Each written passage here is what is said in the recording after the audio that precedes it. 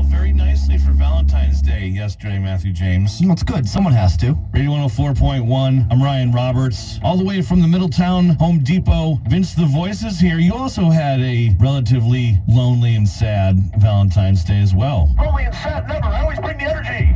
Positive energy. Just me then. You could learn a thing or two, Chief. All right. However, to the ladies that are listening, now that we are at the end of the road like boys to men. Hold on a second. Let me set the mood here. Yeah, dim the lights.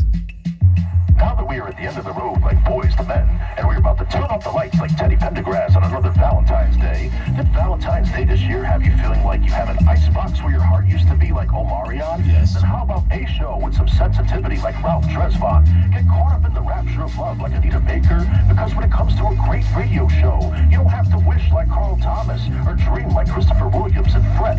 Tune in to Ryan Roberts, Matthew James, and Vince the Voice, and make it last forever like Keith Sweat. Oh, yeah. I like how you made your voice all sexy and whatnot there for the ladies.